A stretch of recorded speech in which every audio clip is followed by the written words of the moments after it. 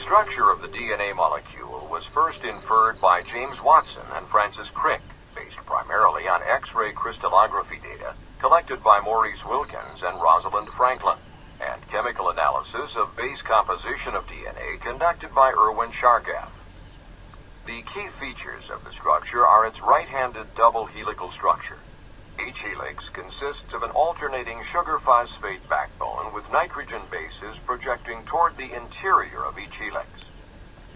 One complete 360-degree turn of the helix covers 10 bases of length and equals 3.4 nanometers in physical distance along the axis of the molecule. The width of the double helix is 2 nanometers. The nucleotide bases are attached inside each backbone of the molecule so that the nucleotides in one helix or strand are hydrogen bonded to the bases in the other helix or strand. The hydrogen bonds hold the two strands of the double helix together. An adenine in one strand is always paired with a thymine in the other strand, and a guanine in one strand is always paired with a cytosine in the other strand. Note that guanine-cytosine base pairs form 3 hydrogen bonds, while adenine-thymine base pairs form 2 hydrogen bonds. This makes guanine-cytosine base pairs more stable than adenine-thymine base pairs.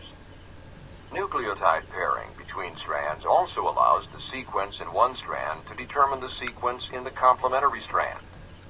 The two ends of a strand are not identical.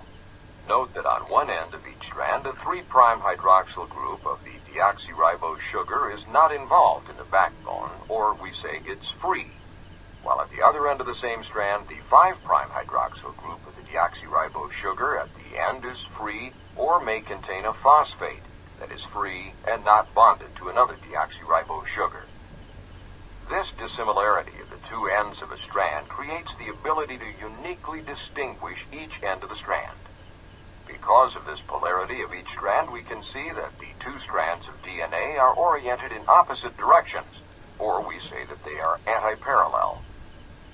In three-dimensional space, the two helices are not equally spaced along the axis of the molecule, such that a major groove and a minor groove are created by the asymmetric spacing of the antiparallel helix backbones.